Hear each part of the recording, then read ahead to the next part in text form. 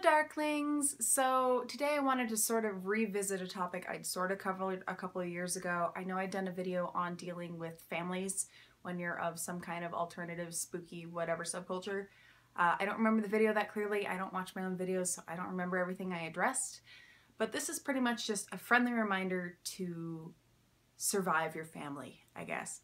By the time I'm posting this, it's between Christmas and New Year's, and basically this like week and a half, whatever, is kind of a shit show, and it's really rough to get through, especially if you have trouble or hiccups with your family, whether just in general or because of your alternative type of lifestyle.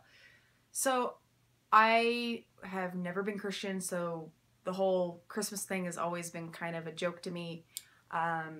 My parents don't necessarily know or understand, or for that matter care, that I'm sort of pagan, and I could tell them I'm a witch, but they don't care, so I don't.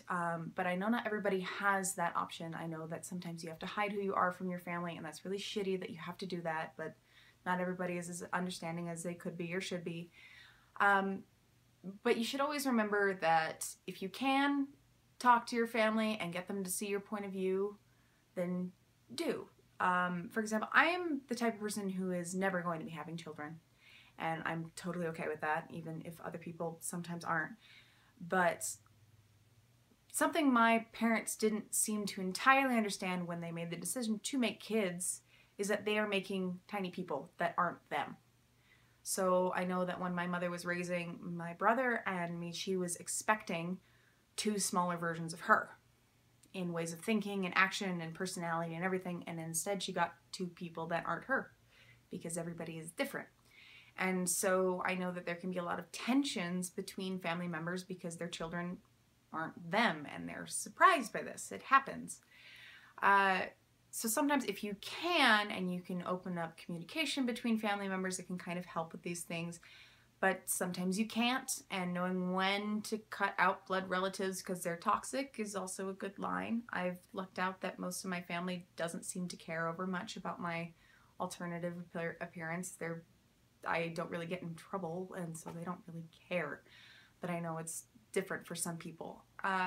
So first off, the main reason why I became goth, which I've covered many a time, goth and punk and all this alternative spooky stuff, the main reason why it appealed to me is it made me feel more like me instead of what I was expected to be.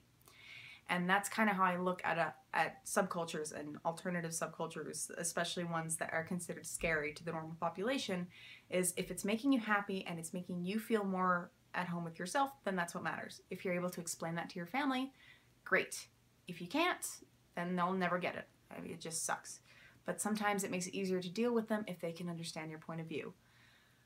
So I just kind of wanted to throw this out there as a brief little survive the holidays message, because sometimes being a spooky type is kind of hard around more conservative type family members. This is basically a reminder to stay awesome, stay spooky, stay safe, survive your families, and let this shit show of a year be over. Till next time, Darklings.